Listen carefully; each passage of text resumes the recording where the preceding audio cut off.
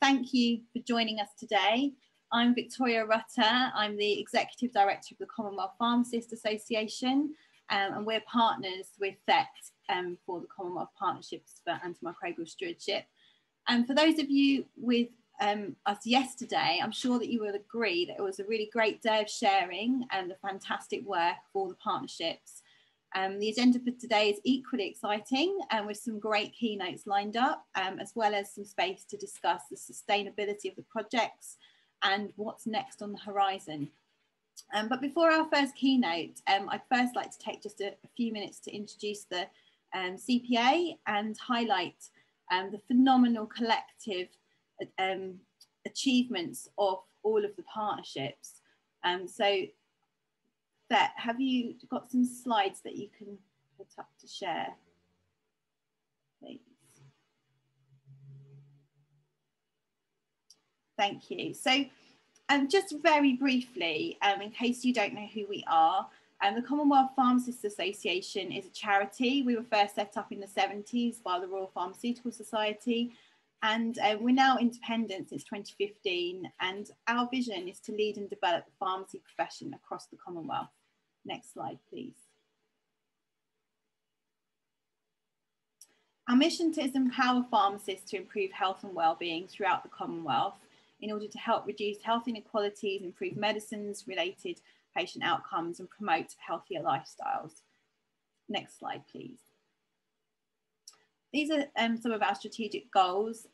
So our strategic goals outlined here are to develop the pharmacy workforce and build capacity by advancing education and training, support pharmacists to strengthen healthcare systems through the safe and effective use of medicines, prevention of disease and promotion of healthier lifestyles, and advocate for and support the strategic embedding of pharmacists into all aspects of medicines management in order to improve access and quality of medicines. And these goals support the SDG 3 around good health and well-being. Next slide, please. So the role of pharmacists in tackling AMR. Well, first of all, we are often the most accessible healthcare professionals in any healthcare system, able to give advice and access to medicines to patients in communities. We're experts in medicines, and we are a key member of a multidisciplinary team, enabling advice to be given on prescribing, monitoring, and side effects for medicines. We also facilitate appropriate access to medicines in many countries, and that's really been our strength in this programme. As stewardship, the stewards of antimicrobials, we're often the gatekeepers, the final person that supplies that medicine.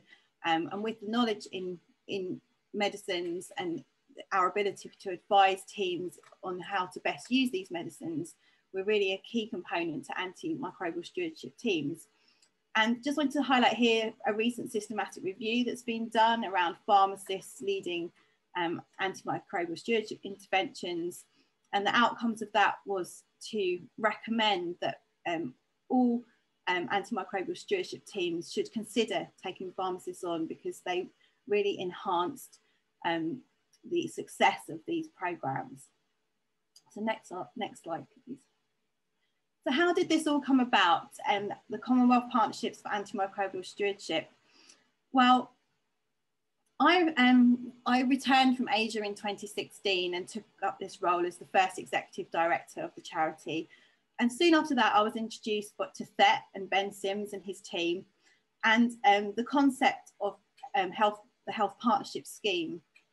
And I was immediately taken by this scheme, because after being in Asia for 10 years and seeing experts come and go, and often changes that just were not sustained, or pharmacists being sent out to other countries to learn, but coming back and not knowing how to implement changes. So I was immediately taken by the Health Partnership Scheme because of the bi-directional learning involved and the relationships that develop into a long-term relationship between institutions and individuals that can really help to embed learning and make sustainable changes.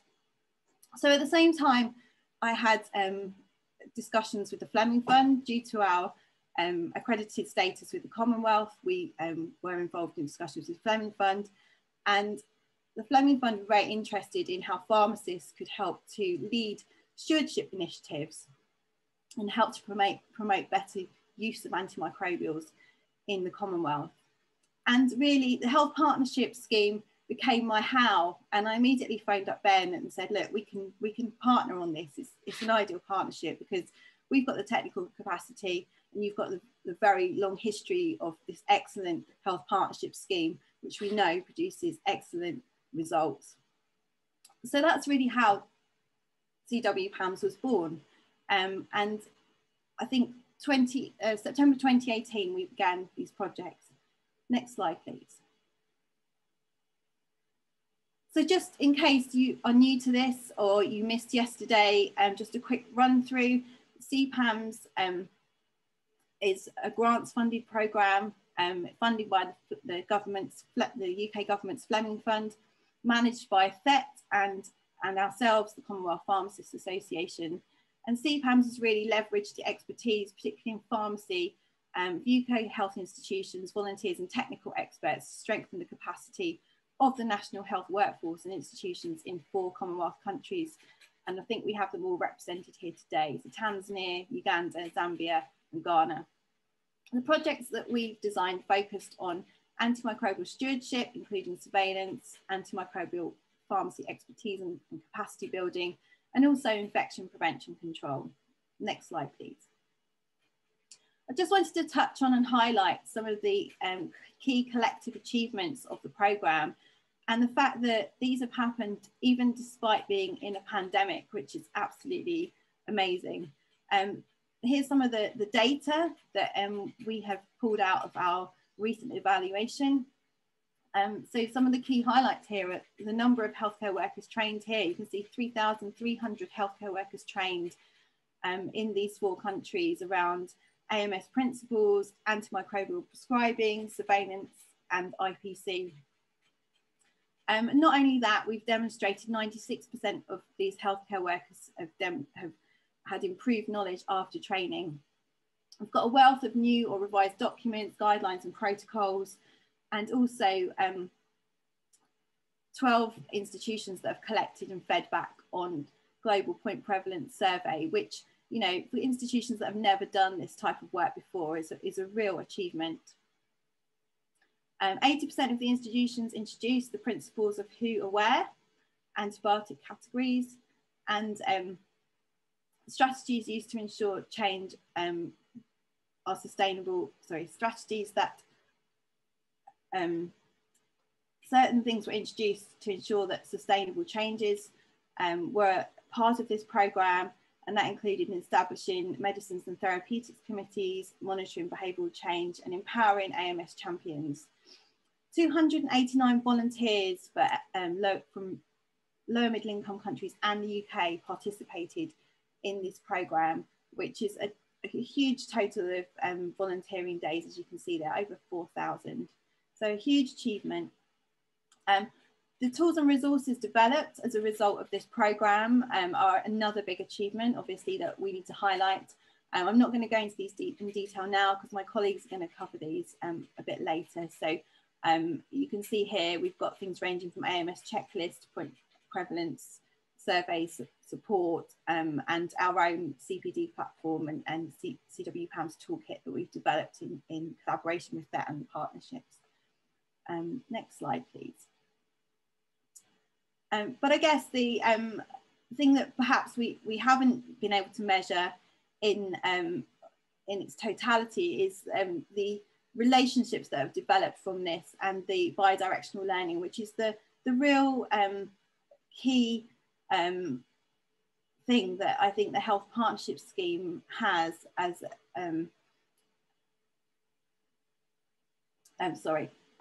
I think that the relationships that are developed and the bidirectional learning are a real I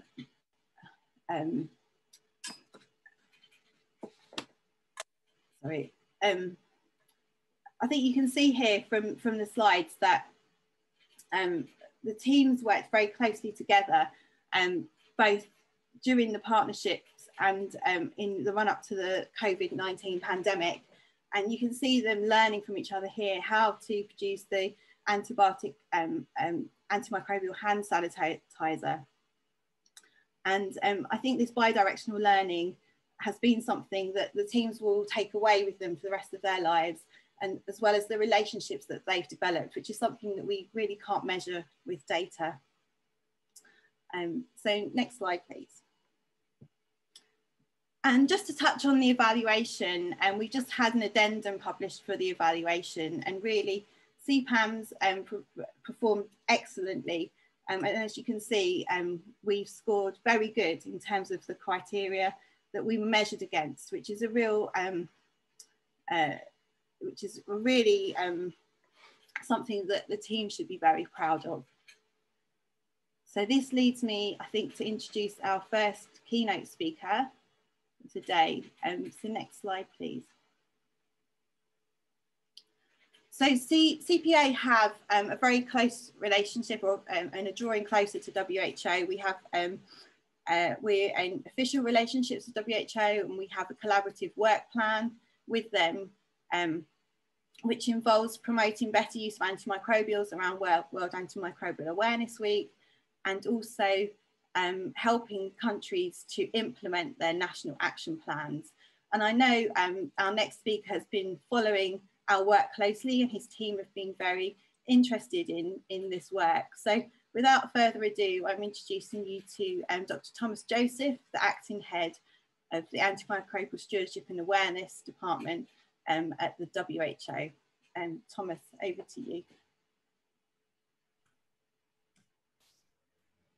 Thank you. Thank you, Victoria. And maybe I can just start by congratulating you and your global team on what seem to be really amazing achievements, training thousands of pharmacists and developing all kinds of tools. I think it's really great. And I just want to say before I start my presentation that we in WHO would be really interested in looking at the antimicrobial prescribing app and seeing whether we can do something with it together and develop further applications for it. So please, let's do that after this meeting sometime. And thank you all for joining this meeting. Next slide. My task is to speak a little bit about what we are doing in antimicrobial stewardship and antimicrobial awareness, two parts of which I lead in WHO. And I'm going to start, next slide, by reminding us, I think this is a familiar slide, I hope it is, but just reminding us of the complexity of antimicrobial resistance, the fact that drivers can be found not just in human health, but also in animal health, in plant health, in food, in feed, and in environment and what is discharged, and of course, in issues related to water sanitation and hygiene. In a sense, it's not just about acts of commission by us in terms of, say, misuse and overuse, but also of antimicrobials, but also of omission, of not, having safe water, of not washing hands, of not keeping a clean environment, both in healthcare facilities as well as in communities. And these join together to fuel the antimicrobial problem, which is fast becoming one of the world's biggest problems. Next slide, please.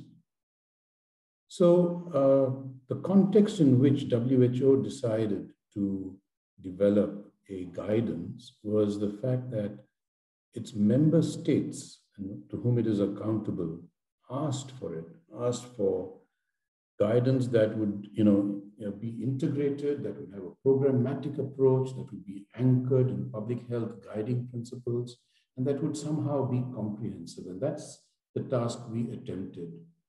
I have to say that many of the members of the Commonwealth agency, CwPAMS, were part of developing this policy guidance, and Diane in particular.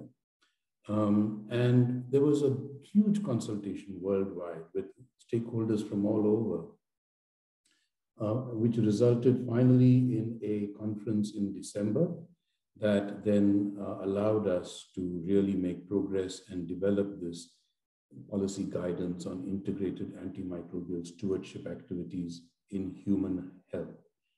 So I emphasize that it is in human health. We're taking one bit to chew on because AMS, of course, affects all the other sectors as well. Next slide, please. And I want to just sort of try first to focus our attention on what it is that is different, new, or important. And I think what is important and new maybe is the fact that our definition not just talks about proper diagnosis and improve patient outcomes, not only speaks of access and appropriate use of quality and affordable antimicrobials, not only emphasizes the need to select the optimal drug regimen, dosing, duration, route of administration, but also, I think for the first time, talks about needing to prevent infections as an integral part of stewardship. Next slide, please. So this is a picture of the cover of the WHO policy guidance, and it's available online. If you Google it, you'll find it hopefully immediately. And I just want to quickly read out the key elements of the definition, which is what I put in this very busy slide. But the first set is talking about responsible and appropriate use of antimicrobials as the core. And it then talks about that meaning that it's prescribed only when needed, that the drug regimen is optimal, that it is also the drug dosing and route of administration that are optimal, as well as the duration of treatment. So we are emphasizing optimal drug regimen, dosing, duration, administration, and of course, proper and optimized diagnosis. And then finally, we emphasize that these actions are complemented by access to affordable and quality antimicrobials, because a lack of access can fuel poor behavior, but also that it includes the implementation of the core elements of IPC and WASH. This is really important. And finally, that it also includes optimizing the coverage of vaccinations, because as you know, that could prevent infections in the first place. Next slide, please. So this is the core elements of the antimicrobial stewardship policy in terms of its purpose and its target audience. I've spoken about that purpose to respond to the demand from member states and to really provide a set of evidence-based considerations to them. And the target audience, therefore, is almost everyone that is involved in actions that are particularly at the policy level, such as policymakers at Ministry of Health, National Antimicrobial Resistance Coordinating Bodies, other equivalent national authorities who are responsible for AMR in the human health sector. And of course, in many countries, that means also the devolved subnational authorities where health is a state subject, and the decision makers, technical experts, and stakeholders supporting antimicrobial resistance at all levels. So this is whom the policy as a whole is geared towards. Next slide, please. And it talks about 5 pillars. The package, the public health package we have seen is really important. And that package that we are propagating has 5 pillars, the first of which is to establish and develop national coordination mechanisms for antimicrobial stewardship in particular, and to develop guidelines. So where they exist, the idea is that we will strengthen them. And where they don't exist, the idea is that we will help to develop them. But every country should have a mechanism, and these mechanisms should develop the guidelines, the standards, the tools, and so on. The second pillar is to ensure access to antimicrobials and, of course, also regulation. And that could include regulating the kind of triggers, social triggers, and remuneration policies that promote responsible antimicrobial prescribing and dispensing behaviors. So as we know, often there are push factors coming from patients for antimicrobials that are not needed. There are push factors coming from representatives of pharma. There are other issues about stocks that need to be used and so on. So we need to have a robust regulation mechanism in addition to the access so that responsible and appropriate use becomes even more common than it is now. The third pillar is improving awareness, education, and training, and this includes all stakeholders. I know that CwPAMS is doing a lot in this area, and I'm really happy to see that, but everyone needs to do more. We really need to strengthen the capacity of health workers and provide them with the kind of tailored education and training packages that will help them. And that includes all sorts of providers, including pharmacists, who need to have a better understanding of, say, things like AWARE, and why is it classified in these 3 different categories, and why should we use access antimicrobials more than watch and reserve, and so on. So we need to do much more along those lines. The fourth pillar is strengthening WASH and IPC, and this is all about prevention and the fact that these are no longer seen as separate, but these are integral, and in the sense that they complement the work of antimicrobial stewardship. And finally, around the whole area of surveillance, monitoring, and evaluation, so we know what we are doing and we are able to monitor it, and we are able to learn from what we are doing. Next slide, please. I think the final point I'm going to make on stewardship is that, all this is fine, but the most important aspect, of course, is implementation. So we need nation states to actually develop locally appropriate, contextually relevant national policy, and they can use our global guidance for reference, but they need national policies. And they need to do the kind of baseline assessment and situational analyses that will be necessary. They need to either establish or strengthen the mechanisms of coordination that will support multi-stakeholder engagement in antimicrobial stewardship. They need to develop costed implementation plans, because otherwise we're talking about pies in the sky. So a budget that is supported by government is important, and they should then, of course, secure the human and financial resources that will allow that budget to be managed. Must focus on advocacy and awareness raising always, because this is a growing area, and it's an area in which ignorance is still more prevalent than awareness and knowledge. We need therefore also to develop new training materials and training for different stakeholders, including pharmacists, and always monitor and evaluate. As WHO, we are committed to developing a training manual on the global guidance, and we are committed to training and empowering consultants so that they can help member states and their committees and their coordination mechanisms to progress forward. Next slide, please. I'm going to now move quickly into the area of awareness. And the mandate, of course, for increasing awareness, while obvious, also comes from the Global Action Plan on Antimicrobial Resistance. The first objective is to improve awareness and understanding of AMR through effective communication, education, and training. And today I'm going to focus on one subject. Next slide, please. Because awareness is a huge area again, but I want to really ask all of you to consider participating in what is called the World Antimicrobial Awareness Week. Our objective for WOW, if you don't mind my using that word, WOW, is to make it everyone's business, to make it not just the business of WHO or healthcare providers or pharmacists or patients, but everyone to be united.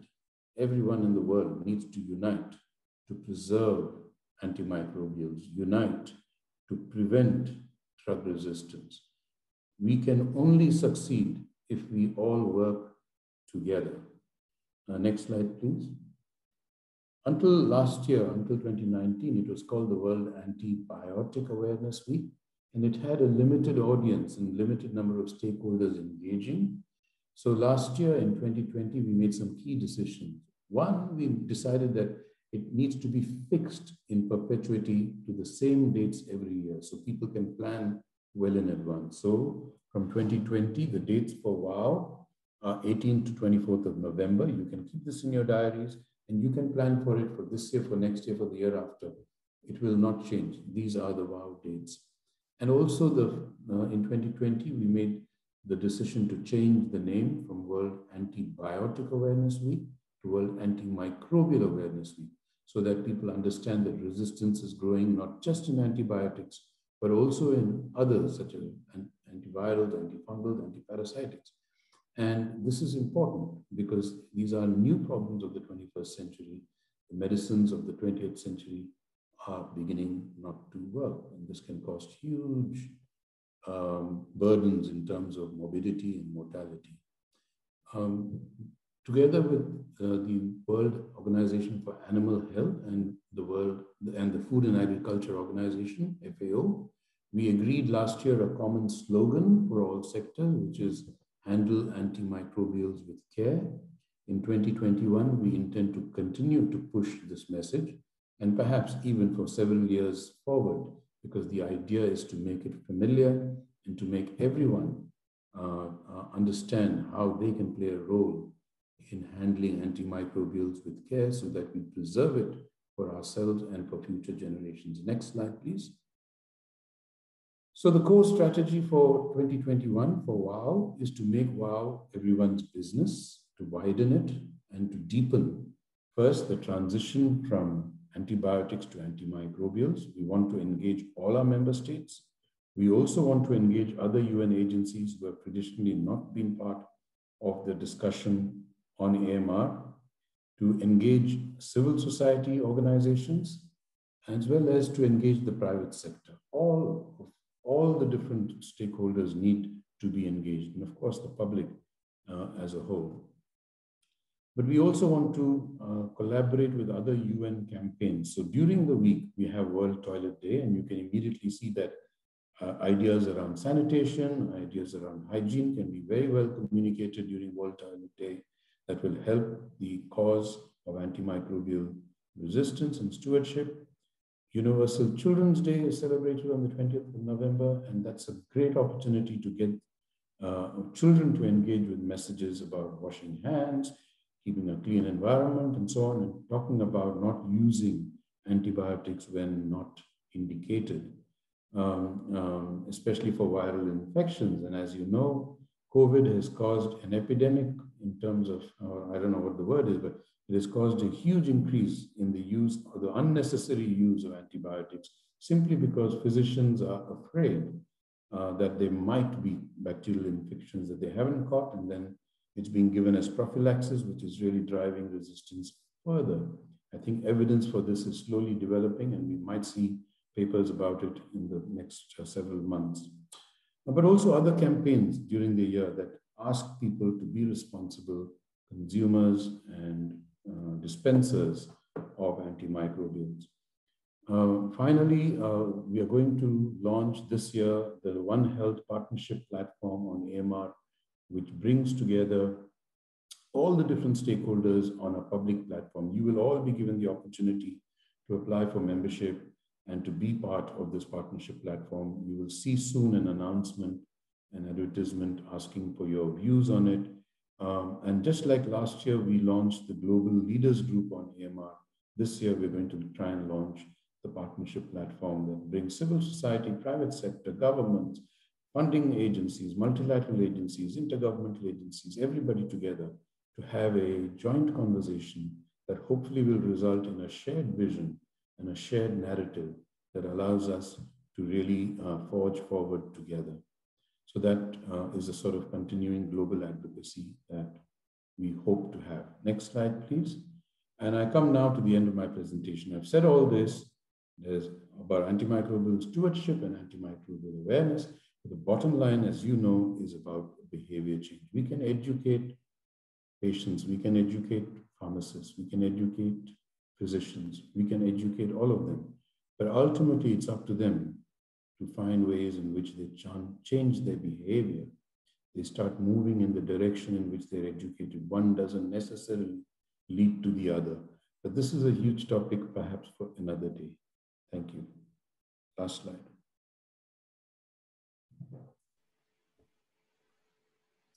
Thank you, Dr. Joseph. And that was a really informative talk, and really appreciate you attending today to deliver your keynote. I think it's worth just mentioning those dates for World Antimicrobial Awareness Week, the 18th to 24th of November. So in case any of you missed those, I know CPA always runs a very active social media campaign supporting the messages that WHO are putting out during that week.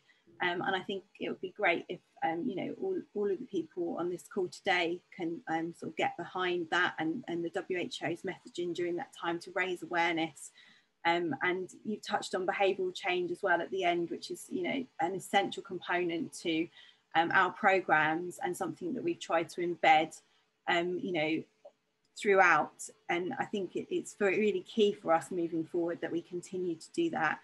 And the policy guidance that you shared, I'm aware that several of our team have been involved in developing that. And it's an excellent document, and we've used the checklist in our current scoping programme, and we will seek to embed that into our programmes moving forward. So yeah, I just wanted to kind of reflect on that to say how useful it's been for us. So thank you very much for your talk. And I think it's time for us to move on to our next keynote. Dr. Keith Ridge, CBE. Keith is the Chief Pharmaceutical Officer for England. He's been a huge supporter of the CPA for many years, and his support was integral for the development of the Chief Pharmaceutical Officer's Global Health Fellows scheme that ran alongside CwPAMS. So Keith, over to you. Thanks very much, Vicky, and hello everybody. And thanks very much for asking me to present today. Firstly, I'd like to say the programme, the Commonwealth Partnerships AMS programme, has exceeded all our expectations actually, and I congratulate you all on that. And indeed, I understand yesterday it was announced that it will continue with more funding. So more congratulations, so that's very good. I actually began my own involvement with AMR policy in the 1990s. Indeed, had the pleasure to work with 4 UK government chief medical officers on AMR. And I'm glad to say that over that period, the role of pharmacists in antimicrobial stewardship has grown from interested party to leaders in the field. Indeed, last year I appointed a senior and experienced AMR pharmacist, who's Kieran Hand, who many of you I suspect will know, as the national AMS pharmacy and prescribing lead for the NHS across England. He's supported by 7 new regional leads, all pharmacists, as part of the UK's latest AMR strategy, building on the growth in specialist AMS pharmacists over the years. Of course, it's Sally Davis, my third CMO, who has made and continues to make an enormous contribution and impact on how the world approaches AMR. But both Sally and I know that it's early to mid-career professionals that in the end will drive healthcare forwards. So when the opportunity came to help improve AMS in some lower and middle-income countries through the Fleming-funded CPA and Fair Partnership Programme, there was no question at all that it was going to receive my full support. I also hoped and believed that the pharmacists involved should, in due course, become the kernel, if you like, of the future of UK pharmacy's expanded contribution to global health matters in the future.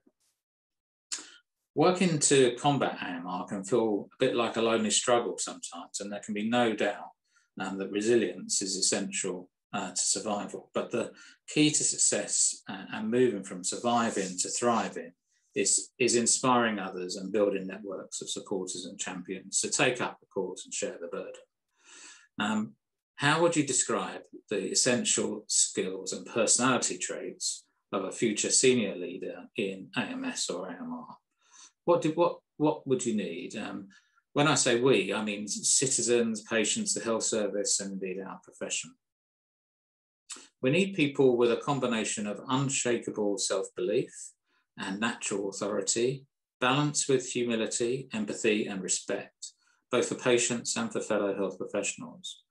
We need individuals with self-awareness and emotional intelligence who can clearly communicate and inspire others with a shared sense of purpose. Sensitive to the priorities of others and the challenges that they may face, but committed to finding common goals and reaching them.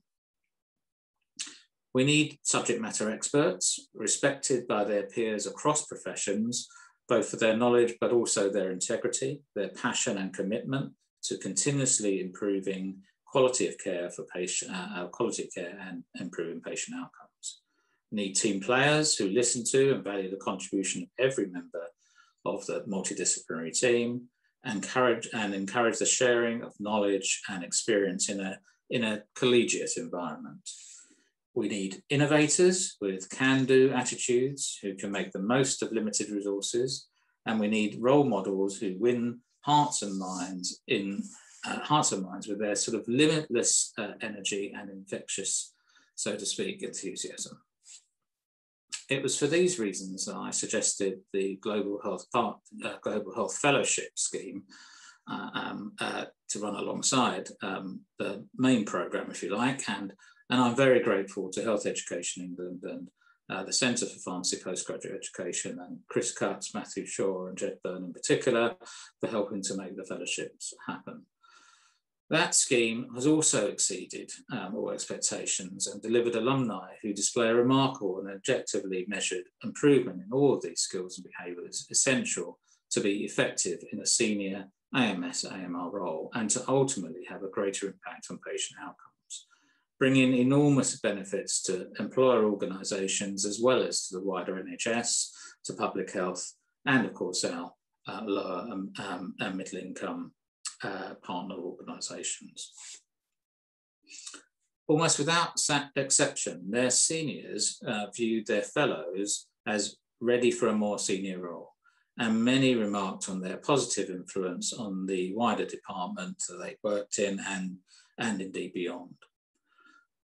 The evaluation of both the overall programme and the fellowships has provided evidence which shows the benefits to be far-reaching and sustained. Helping to combat AMR through good AMS must be at the heart of what clinical pharmacy teams do. Working as part of broader multidisciplinary teams, of course, and very, very importantly in partnership with patients and citizens, where shared decision-making is central to professional practice. The programme has helped embed stewardship in our partner hospitals in low-income settings and also improved the way we look at stewardship in the NHS. It's demonstrated beyond question the many and varied benefits of having pharmacists as key players and leaders in our health systems. As the programme was entering its final few months, of course, the pandemic arrived. Many activities had to be cancelled, including my own planned visit to the partnerships in Ghana. We offered the partnerships an option to pause activities to allow our volunteers to focus on their domestic responses. Many of their teams were managing the COVID responses in their own hospitals. However, instead, the volunteers chose to step up the communication with their partner hospitals at that time and work together to support and learn from each other as the world tackled this global pandemic.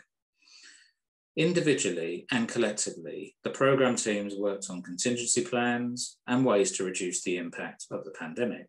Relationships had to be built and partnerships really stepped up in these times and provided key support.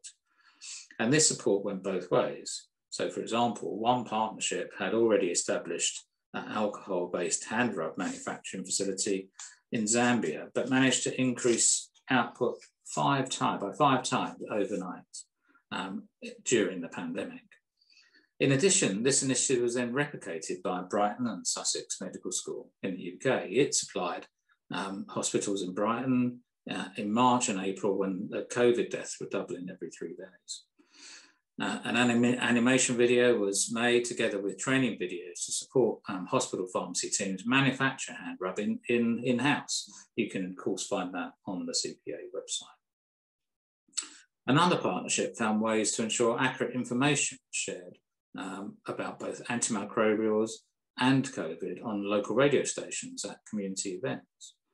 This included dispelling myths and inaccurate information and reminding patients and communities that antibiotics are ineffective against viruses. Learning from this has also informed our challenges around communicating with all citizens the information that is needed to improve health. Reaching and communicating with their patients in their languages and using language that is culturally and contextually relevant to them is essential as essential in the UK as it is in sub-Saharan Africa. Programme volunteers have learned a huge amount from their counterparts, and this has helped volunteers understand these challenges and work together to find ways to address them and share this learning widely. There are many more examples, and they all demonstrate precisely why the work is so crucial and why this model of partnership and collaboration works in global health projects. Leaders in the NHS and others in partner hospitals have commented that the individuals involved with these partnerships were better prepared than many to handle the challenges that COVID offered. Ability to think innovatively and quickly in a crisis, managing shortages of PPE, medicines or hand rub, or even just understanding and having the confidence to use digital technology for meetings and using digital platforms, including the programme's app itself, to inform prescribing decisions where they are needed at the point of prescribing. With AMR, there is still much to do, and stewardship is one effective solution. Through this programme and by combining clinical practice with evaluation, we now have the evidence for stewardship interventions in these settings. This will help policy and decision makers as they work together to consider interventions that will help tackle AMR. I guess we are all concerned that there might be a COVID legacy of losing some of the AMS gains of recent years with what some might see as excessive use of antibiotics. But public health and the importance of vaccination programs has never been so high profile, and pharmacists have been on the front line and crucially behind the scenes making this happen. All pharmacists and all health professionals need to promote vaccination whilst guarding against inappropriate antibiotic use in the months and years ahead. The risk of AMR remains, hence the UK's 20-year vision and 5-year national action plan, which are still as important as ever. Indeed, AMR national action plans continue to be an important priority wherever we live.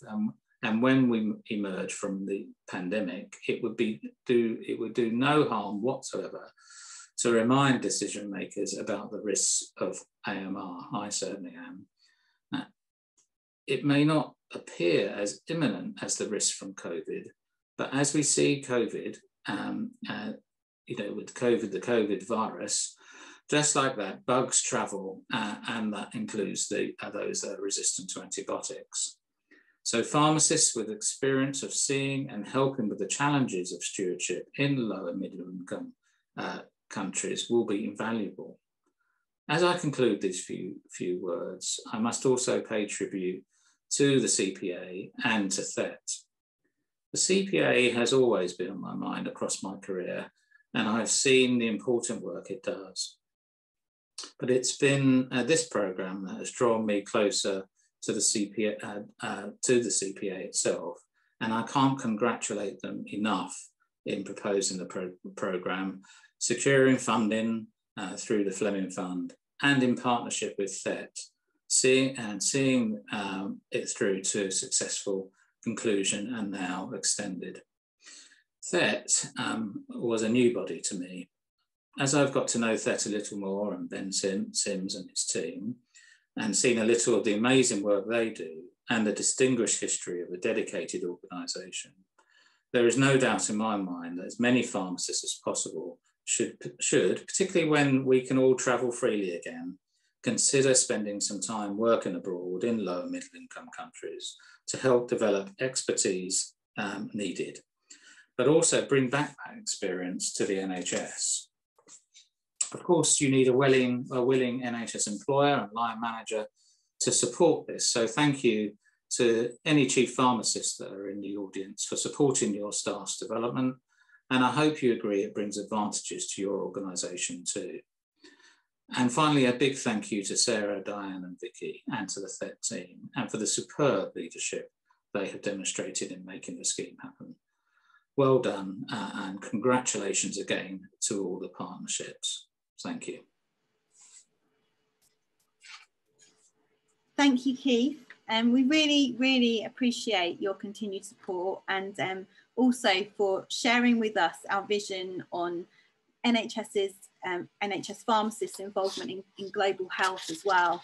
I think the benefits back to the NHS for the pharmacists involved in CwPAMS have been immense, as you've highlighted, and certainly exceeded all of our expectations. And the resilience, leadership and innovative approaches that volunteers have developed as a result of their involvement here is really phenomenal, and as you've highlighted, timely in terms of the COVID-19 pandemic. So thank you for a fantastic speech. This leads very nicely to introduce our next two speakers, who are really embodiments of the resilience, leadership and innovation that Keith has mentioned. And I think two of the very best pharmacists that we have produced in the UK. So without further ado, I'd like to introduce you to Dr. Diane Ashiru-Oderope, our global AMR lead. Diane has many hats. I often joke with her that she must have a body double because she does so much. She's very passionate about pharmacists and AMR and this programme. She's been the driving force behind our technical input. She's gone above and beyond every day. I can't thank you enough, Diane, for what you've done. And she's joined by Sarah Cavanagh, who is our international partnerships lead. Sarah also has another job which she's had to juggle amongst various other things. And she's been a real asset to the partnerships, and definitely helped to develop those relationships and been a key component to the success of this programme. So Diane and Sarah are going to take you through some of the tools and resources that we've developed as a result of the programmes. So I'll hand over to you, Diane and Sarah.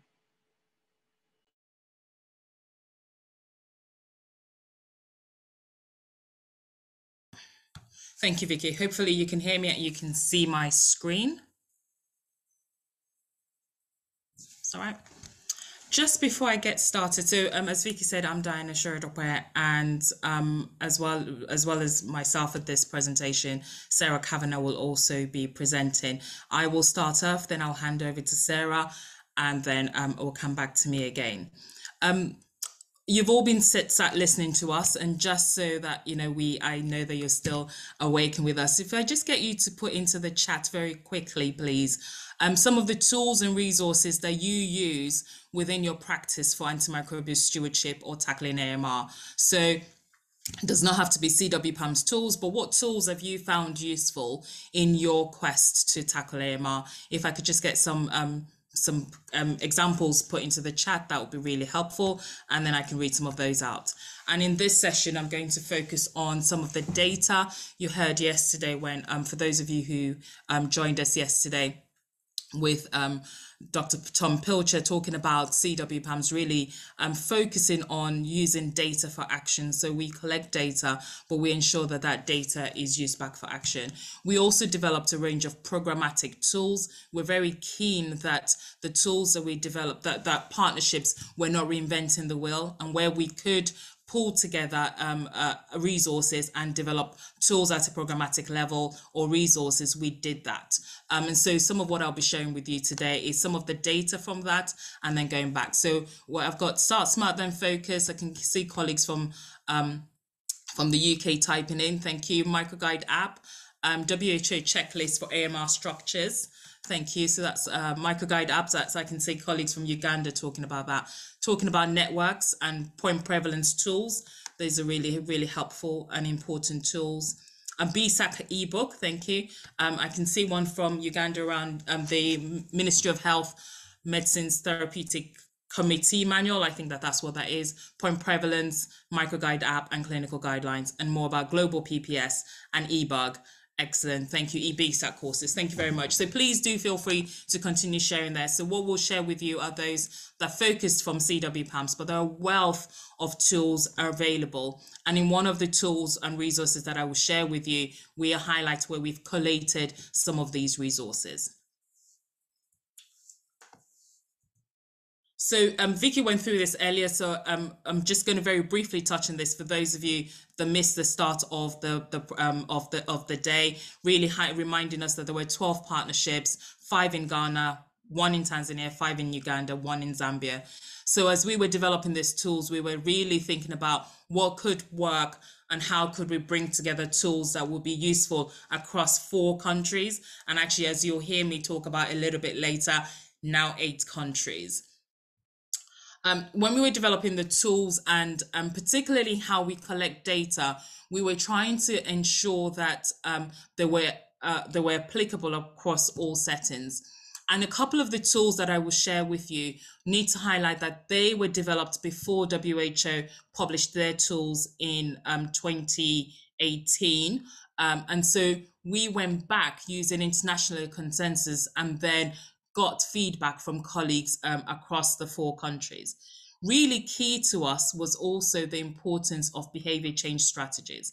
And how did we know what tools and interventions we needed to develop? We carried out a scoping, a desk-based scoping, as well as focus group discussions with colleagues across the 4 countries at the inception of CwPAMS. So as soon as we knew that, and even before, whilst we were pulling together the programmatic plans for the project, we were starting to scope and understand where the gaps were and where we could really make a difference and support.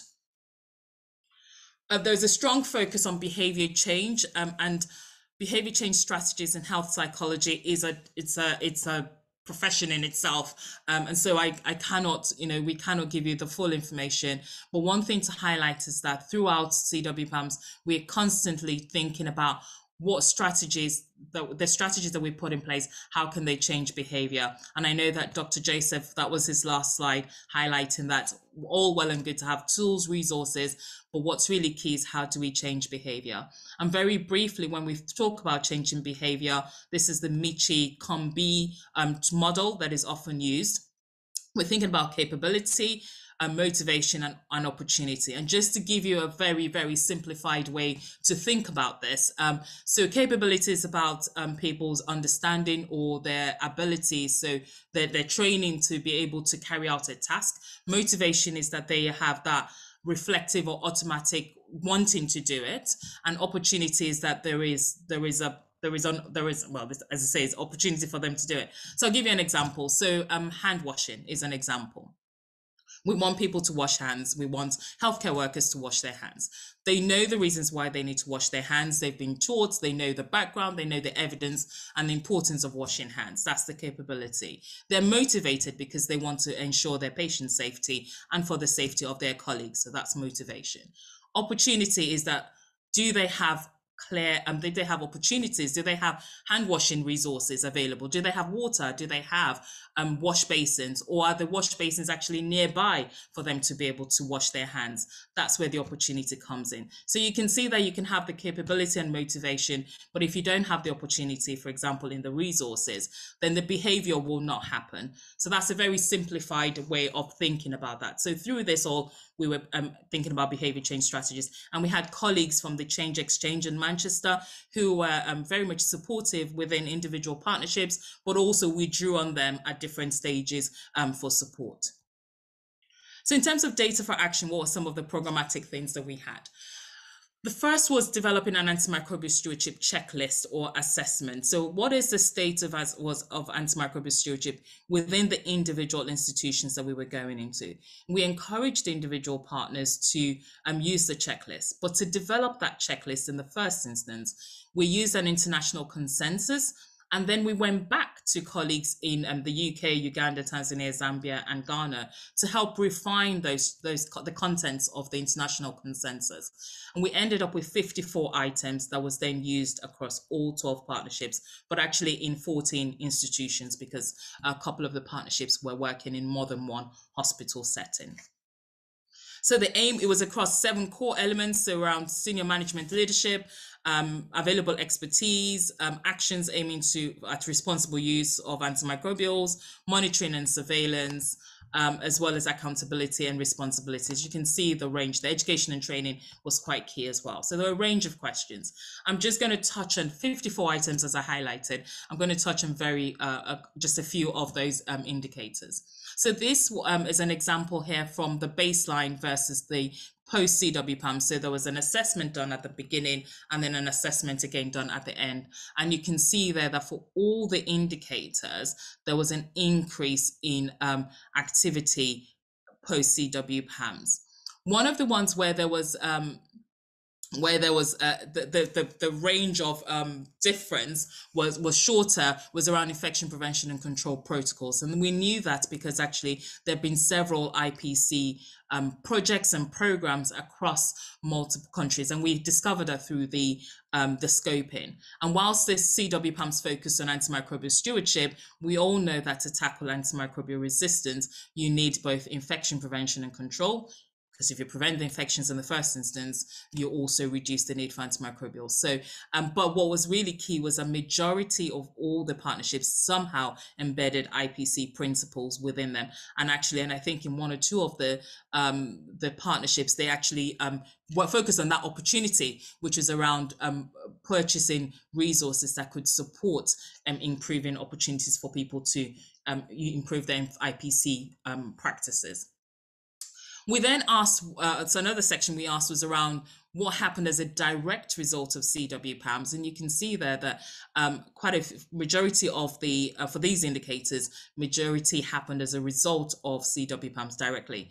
So for example, establishing or re-establishing or establishing a new functioning antimicrobial stewardship team, embedding a pharmacist within that team, having functional formal organization for responsible for antimicrobial stewardship. For some of these, they revived the stewardship committee. For some, they linked it to infection prevention and control committees. And for some, it was linked to the medicines therapeutics committee.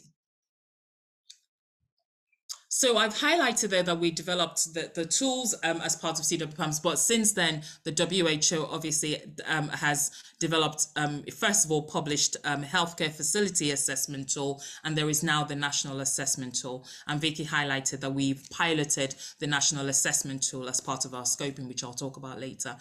But going forward, what we will be looking at is how do we support facilities to use the WHO healthcare facility assessment tool. We may need to do some adaptation again, just to make sure that it's context specific and country specific, but we'll work through that process over time.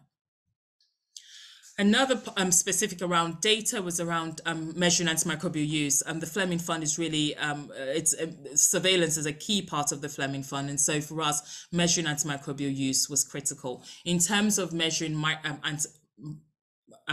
antimicrobial resistance, so the bug, there was other projects and grants who focused on that. Ours focused on antimicrobial use.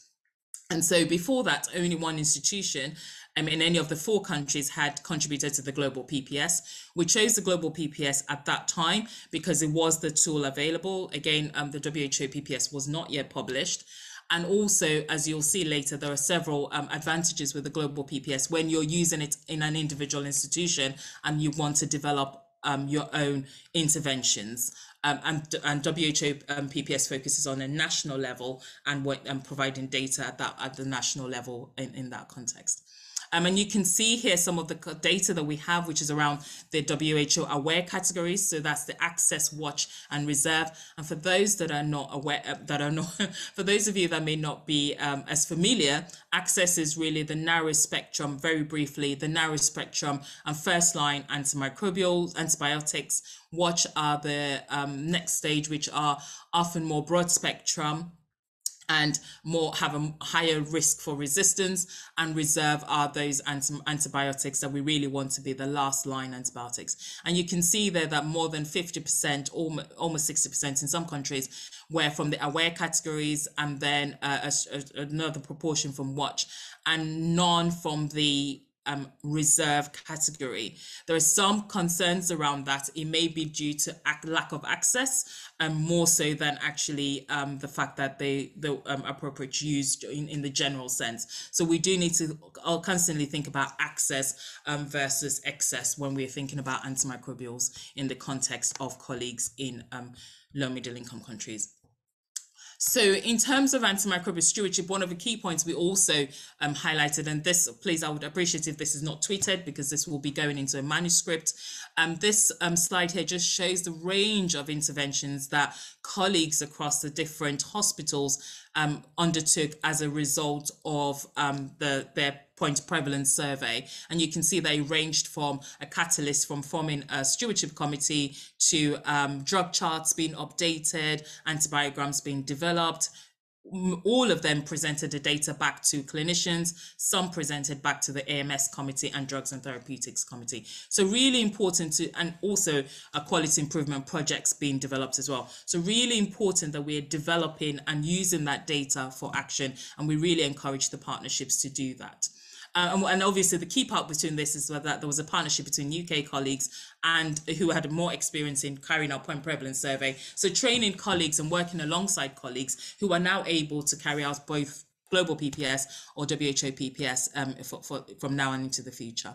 And this is just another example from one of the CwPAMS projects. Again, appreciate this slide is again going under peer review at the moment, so just showing a quality improvement methodology from one of the partnerships in Ghana, from the SAPG partnership. This is published, and again it's from another Ghana partnership, and what this shows here is their data from the global PPS, and the actions that they went on to do were quite impressive around, and they focused on surgical prophylaxis and improving access to guidelines, because again they realized that guideline compliance was low, and also that guidelines were missing. In terms of tools and resources that we developed, the app, so I know Dr. Joseph talked about the app earlier. So we do, using the experience we have from the UK, we developed an app using the microguide tool as a microguide platform as our basis. And we now have national treatment guidelines from Ghana, Tanzania, Zambia, and Uganda available through the app. It includes the National Standard Treatment Guidelines, WHO Essential Medicines List, infection prevention and control resources, point prevalence tools, and other stewardship tools as well. We're working through this period of time to update the app and to think about, and we've been engaging with stakeholders in Kenya, Malawi, Nigeria, and Sierra Leone to identify their interests, and also how can we explore the use of this for community pharmacy. And these has come across because of we applied for we were put through for a competition, and one of the advice we got back was around expanding it to community. We also assessed the healthcare workers and patients' use of the guidelines, and one of the points that we were told was that patients may be worried about their healthcare professionals being on the mobile phones while they're treating them. And what the patient said was that they had a positive attitude to that. And we also created posters to highlight to patients the importance of the healthcare professionals looking at a guideline whilst treating them. And more than 80% of the healthcare workers found the app useful, and that improved their awareness of antimicrobial stewardship.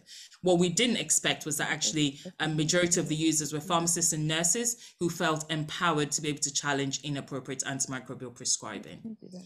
We've developed a toolkit which collated all the resources from CwPAMS, so all the amazing resources that colleagues developed as part of the CwPAMS project. We now have a toolkit that is available that collates all that in one place as a legacy document that can be used by any colleagues in any of the countries and abroad.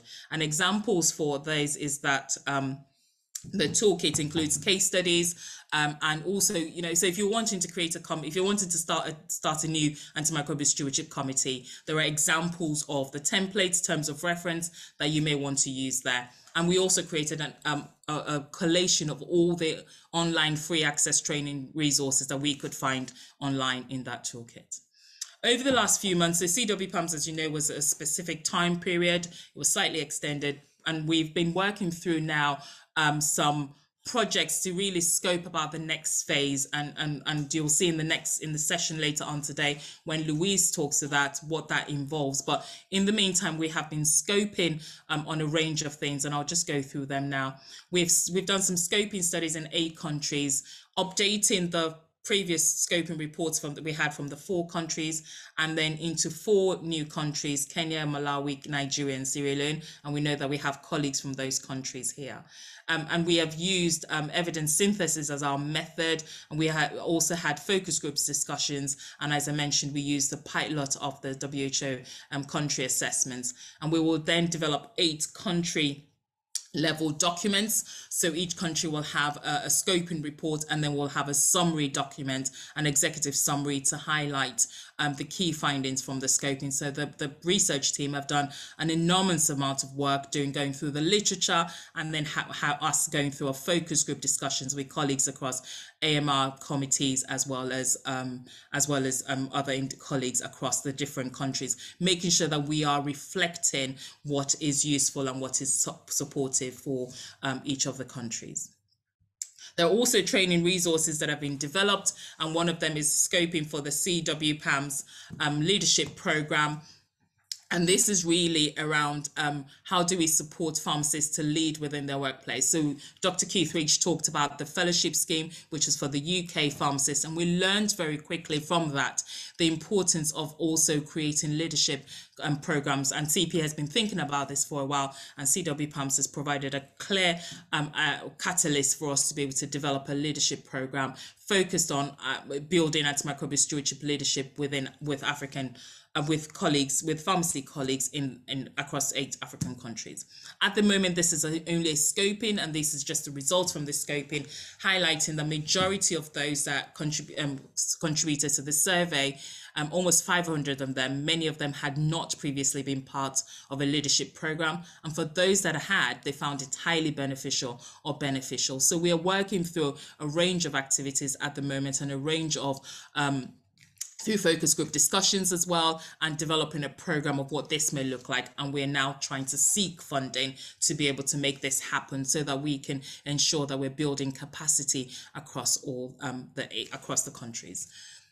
The CPA also has an educational platform, and we've also within this platform, which includes, it's all online, you can get access, and then there's tracking and the certificates available. We have used that in the first program on that as a result of the CwPAMS program is the antimicrobial stewardship program. And you can see that there are 4 courses: antimicrobial review, antimicrobial resistance and principles of stewardship, antimicrobial stewardship in community pharmacy, and antimicrobial stewardship in hospital programs. And there are quizzes, there are modules within each of those programs, and then there is a certificate at the end of each one. So that each module is independent, and you can take the whole program together. It is great to see that we have over 6,000 or nearly 6,000 pharmacists from across the Commonwealth who already have access to the platform, and you are very much welcome to join. I believe that we can accept non-pharmacists as well, and my colleague Manjula is leading on that at the moment. And that's just an example of the certificate that we get. We're working with the National Pharmacy Associations to ensure that they also are part of this certificate of completion, and also that there is an accreditation through national programs or through relevant governments or national pharmacy associations or regulatory bodies within each of the countries to support that across, and this is for all the whole Commonwealth. We also developed a point prevalence training. This particular training, which was already taking place but is now available on demand, focused on the global PPS as well as the WHO PPS methodology, really highlighting the training for each of those methodology, and also trying to understand the differences between them and where each one is best suited to use. So the global PPS is obviously voluntary, while WHO PPS is a requirement at a country level via the Ministry of Health, and they select the hospitals. And both of them focus on antimicrobial use, healthcare-stated infections and resistance. And there are tools available for both of them. WHO requires informed oral or written consent, and WHO Global PPS gives you an immediate feedback. Once you've validated your data, you get an immediate feedback. You get slides that you can use immediately within your hospitals to feedback data. And for WHO PPS, the feedback is at a national level and goes back to the Ministry of Health. There's also a workshop on GESI, which is the Gender Equality and Social Inclusion, and TEF developed this as part of their health partnerships project and program of work. However, they have now this toolkit has now been will now be used as part of a workshop specific for CwPAMS, and that will take place on the 15th of July. You should, if you're already a member of Health Partnership, you should have been invited. And for those that are still interested, there may be opportunities to be able to join in those workshops in the future. But the importance of us considering gender equality and social inclusion in all our projects is really key. And so we want to ensure that all partnerships have some training on this. Antimicrobial stewardship animation videos, we're currently developing those at the moment, and this is really to provide culturally and contextually appropriate explainer animation videos, and we want to ensure that there's no duplication. So we've really, my colleague Jess from TEF has done a good work researching what's already out there and making sure that we're not duplicating, and we're planning to have 4 videos. There will be in English, but 8 different accents. As well as other languages within the 4 to 8 countries as well. And we're just working through that process now. But the 4 videos include what is antimicrobial stewardship.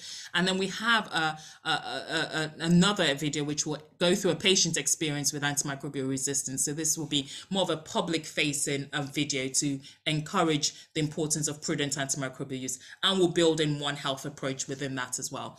There's another video on continuum of care, which basically takes through the journey through the roles of nurses, doctors, pharmacists, lab and microbiology teams, stewardship committees, and the patient. And then there's also a surgical continuum of care as well. And these were all developed through colleagues, through a focus group discussion with colleagues. I'm just going to hand over now to Sarah, who's going to present another exciting training tool that we've developed, which is an antimicrobial stewardship game. Over to you, Sarah. Thank you very much, Diane. Can you hear me okay? I'll assume so. I'm now going to tell you about another really exciting resource developed through CwPAMS, and this is one I'm particularly excited about. I hadn't actually used educational board games until I got involved with the Health Partnership Scheme about 5 years ago. Introduced me from some health psychologists. There's been a lot of love for health psychologists in the chat. Anyway, they work so well in sub-Saharan Africa in the setting in Mozambique, we actually brought these particular games back to use them in Ipswich Hospital. At the time, I did think an antimicrobial stewardship game would just be perfect, but obviously it didn't exist at that time. It was a bit of a pipe dream. But now through the CwPAMS programme, we've actually been able to develop the antimicrobial stewardship game. It's funded through the Fleming Fund, through the programme, and it's been developed with Focus Games. So because of this programme, 200 of these games will be shipped out later this year to our 4 partner countries. This is in addition to the online game. And to ensure sustainability of it, so it can be supported going forwards, they will also be available to buy, and with a buy one, donate one. So for every game purchased, one will be donated to one of the countries that the DHSC's Fleming Fund works in. So the game is for healthcare professionals, although it was initially designed for healthcare professionals in low and middle income countries. It's equally effective in any health or social care setting, including in the UK or elsewhere. So I think if we could start, B, with a demonstration of the digital game, if that's all right.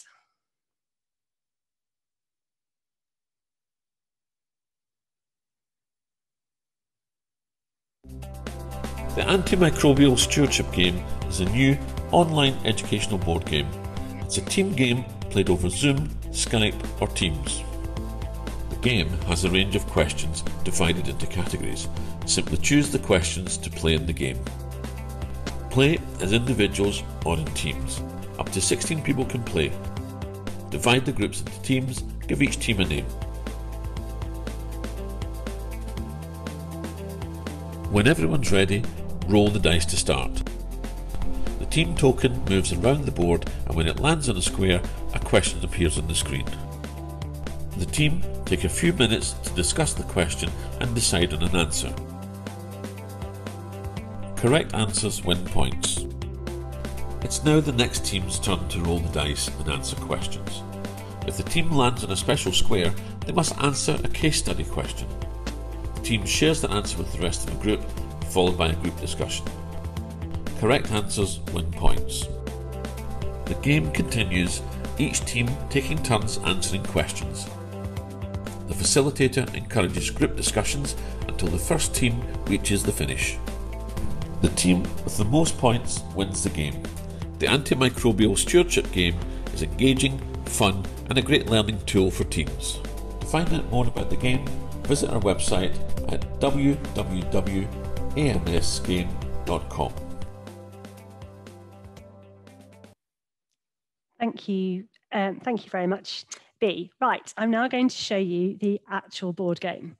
So this game comes in a very nice box. It's nice and sturdy for transportation if you need to take it to another setting for training. It has a board,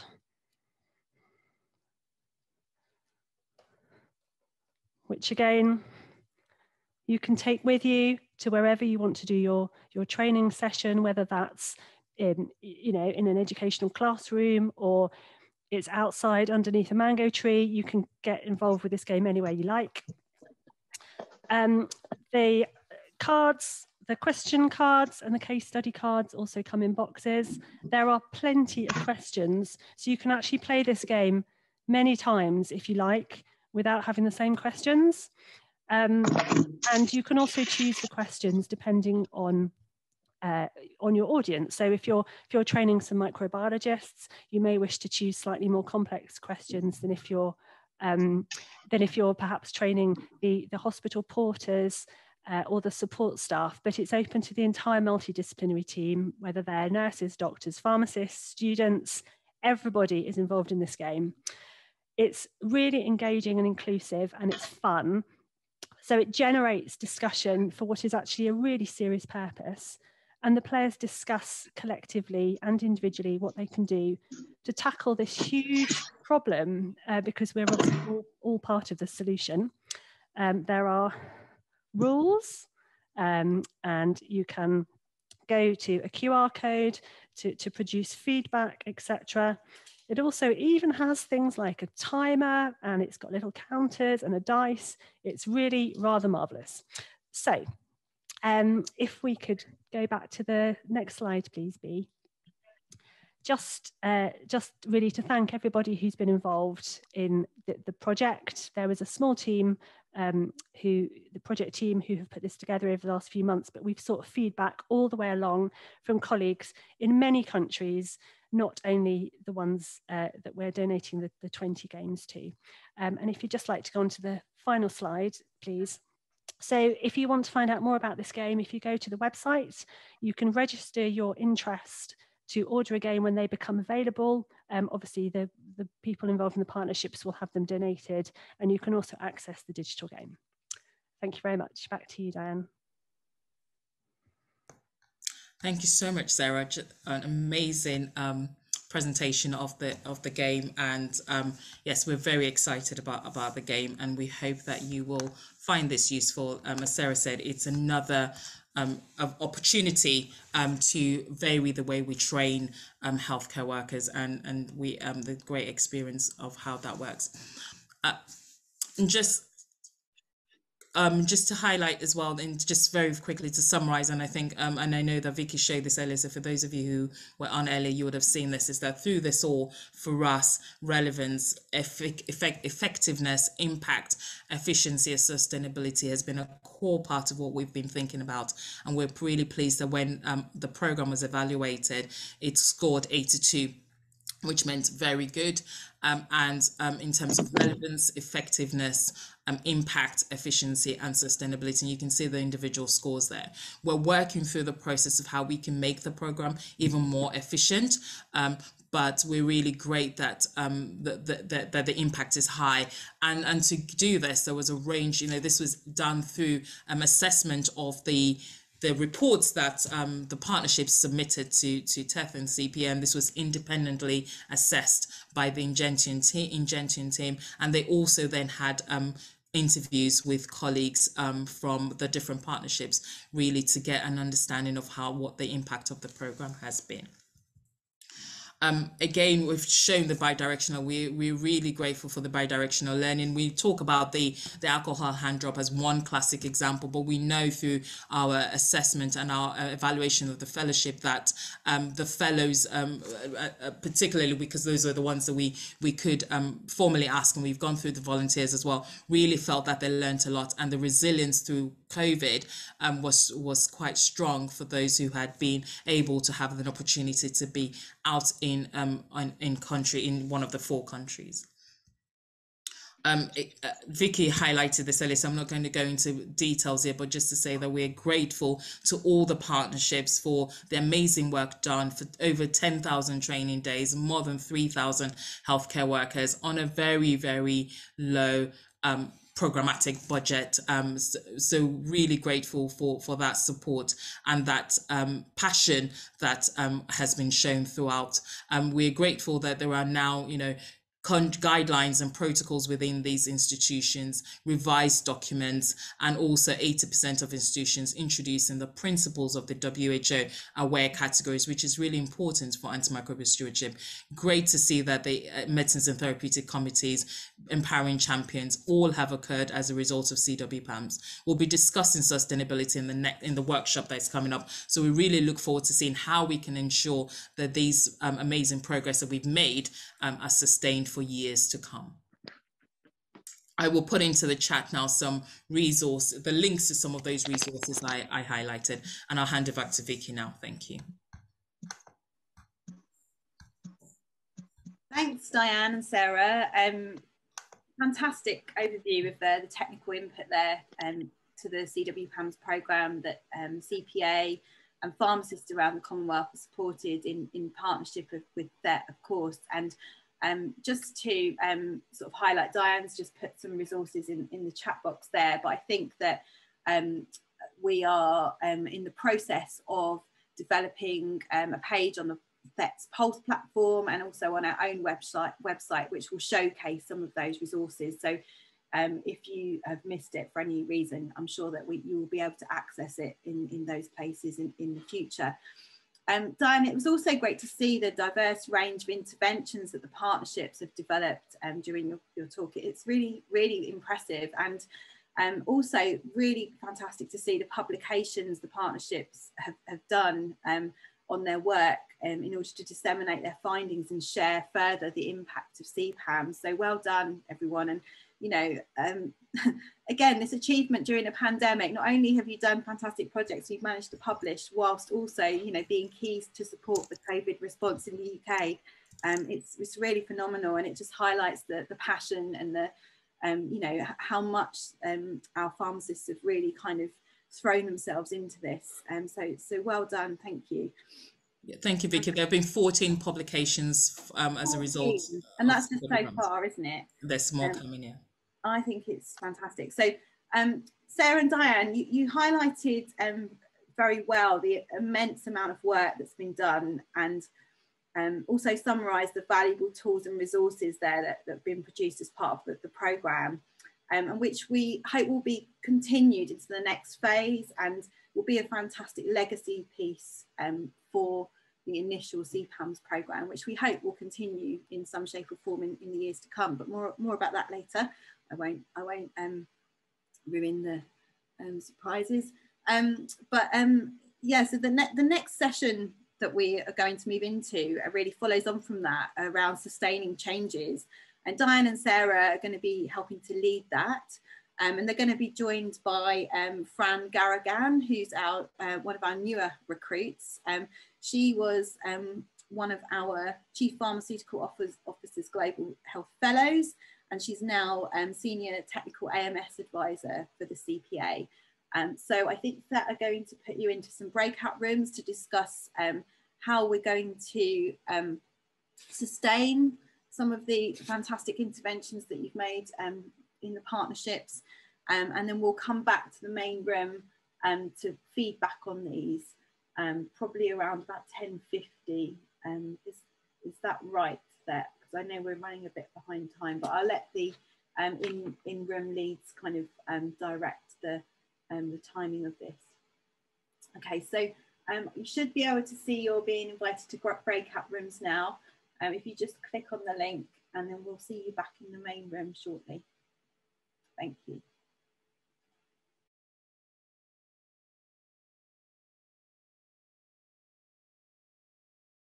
And Fran as well in our room. So we had many of the same facilitators or things that sort of facilitated the project, particularly around planning. So looking to really maximize the time that we had sort of during the face-to-face visits and contact time there, because I think that's really beneficial, having that face-to-face time. So putting in plenty of planning in the lead up to those visits really helped maximize the time there. Having that trust in your partners and that trust going both ways within the partnerships was really important to allow the work to happen and allow for everyone to sort of just get on with their own jobs within the partnership. So that trust was really important. Engaging with the Ministry of Health, so making sure that they were aware of the work going on and that we'd sort of ticked all the boxes that needed to be ticked and observed all the necessary red tape to make sure that we could do the work that we needed to do, and relying on our partners to guide us as to what that was and what needed to be done, because they knew within their own countries what was necessary to facilitate the work. Taking advantage of all the opportunities. So the other group spoke about sort of maximizing on the sort of branches of the project that arise, and really, jumping on those opportunities and maximizing them when they came about. Virtual meetings. So I think COVID's highlighted the ability to work in a more virtual capacity and look at how we can do things differently to try and maintain some momentum when we aren't able to go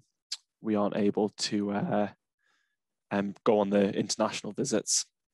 And then handing over between staff. So that was something that actually came about when we were talking about the barriers. So what the last barrier on the right-hand side is high staff turnover within some of the Commonwealth hospitals, and sort of to mitigate against that, having a really robust handover between the staff before they move on, and having some of the elements of the projects embedded into sort of training and induction to the hospitals has really helped to mitigate against that. Some of the other barriers, so frequent stock shortages, that's something that's sort of across all of the Commonwealth countries. The sort of limited access to certain antibiotics, short dates on those antibiotics, that has presented a huge challenge and an ongoing challenge to good AMS work. The pull on the resources in country, so when we were there doing the PPS and things like that, that does pose quite a big pull on resource, and we were very reliant on the goodwill of staff to sort of give up their own time, move their own duties around, and we sort of made the comparison to the NHS. Would that have been possible or achievable in the same way within an NHS institute compared to the Commonwealth institutes, because it did rely on people giving up their own time to do it. Lots of projects going on in the same country, so some countries had more than one partnership, and sometimes I think that work could feel a little bit fractured and divided, and sort of trying to unite those projects and communicate more within country as to the work going on in different areas. And then the short-term nature, so ultimately the whole thing was, I think, 18 months from start to finish, which feels like a long time when you're there, but in the grand scheme of things is only a snapshot, and it's making sure that the work we've done doesn't stop at the end of that 18 months and it's ongoing and has some longevity to it.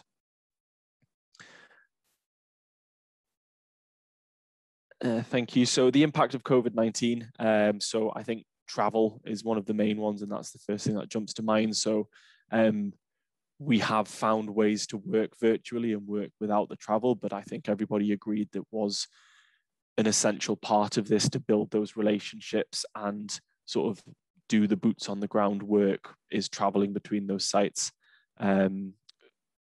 Particularly for one of the partnerships, there was quite a lot of work done during the project around the lab staff. So we were increasing potentially the amount of tests that were going to be sent to the lab. So we were making sure the lab had the appropriate support, and that involved a trip for the microbiology staff from Tanzania to the UK, and that unfortunately couldn't go ahead. So there were specific elements of the project which couldn't be carried out. Similarly, going into the community, that was the latter part of one of the projects, and that's unfortunately been put on hold. But both of those things, everyone agreed were things we were keen to pick up on when we were able to. The ability to show behavior change. So COVID has impacted on our ability to collect data and analyze change because we've changed the way we worked as a result of COVID. So that impact has been difficult to gauge. But as a positive, it's definitely showed us what we can do remotely and what we can do without necessarily being able to visit the countries. And then I think we all agreed it's massively opened the door for pharmacy, this work. It's shown the individual pharmacists that they have the ability to change things and given them the confidence and empowered them to enact those changes. It's also showcased to others that pharmacists can do it as well. So it's definitely opened doors for everyone involved.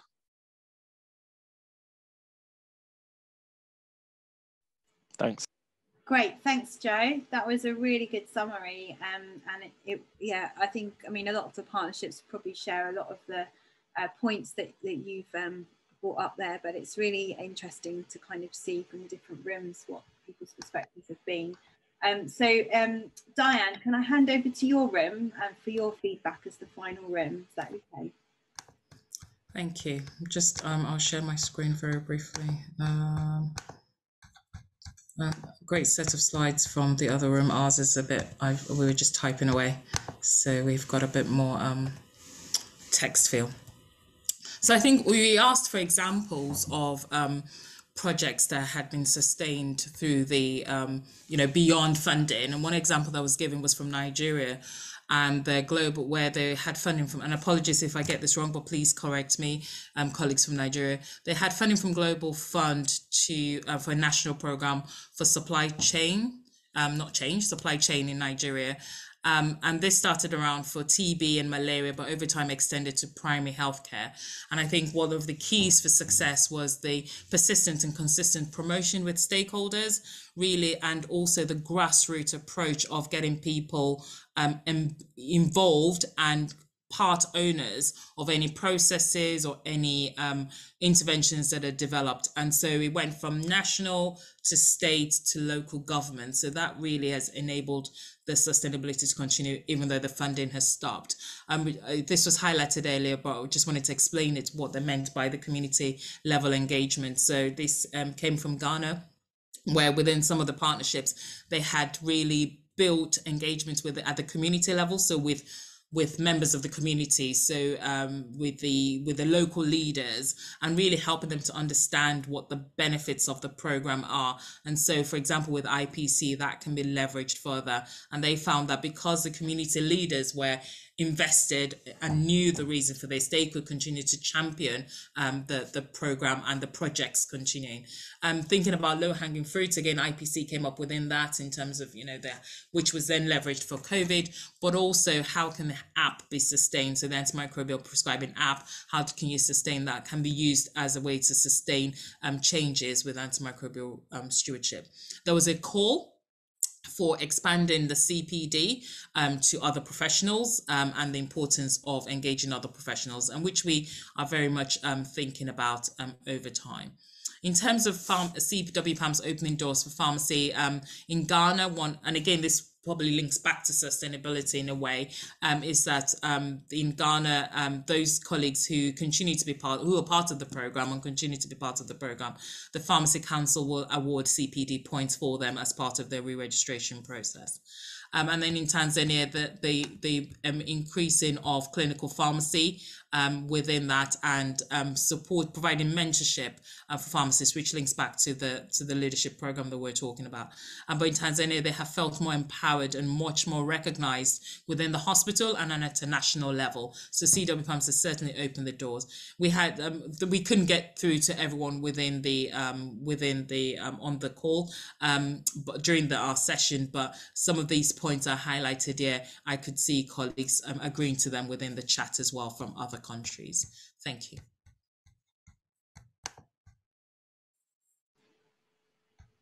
If colleagues can please help stop. Okay, I'll stop sharing. Okay, thanks, Diane. Some great points there as well. And I think, you know, all of this has highlighted the importance of that multi-stakeholder engagement. And I think one of the things that we've taken into account for perhaps future programmes is the need for more community involvement as well. And I think that's kind of come through. But also, you know, the resilience of the teams that have, you know, continued despite a pandemic. And I think, you know, I've said this many times, but I do think that that's really commendable. And I hope that pandemics cause challenges, but also perhaps opportunities for us to kind of, you know, maybe do things differently in the future. Or as people have pointed out, we've realised how much we can do remotely, and perhaps it's brought people closer in that respect. Okay, so I know we're running a little bit behind schedule, but we're going to have a short break now. So can I ask if you just want to kind of have a quick break and come back in, shall we say it's 10 minutes? Okay, so 20 past, so we'll be a bit behind time, but I think everyone could do with a 10-minute break. We won't go into breakout rooms, but at this time, can I also remind you about the evaluation form? I think Bee's just going to post that in the chat box. If you haven't already filled that in, please could you do that? It will also be emailed out to you after the event if you do miss it. But we really appreciate your feedback, and it helps us to take that into account for future events that we might do. So without further ado, I'll let you go and get your coffees.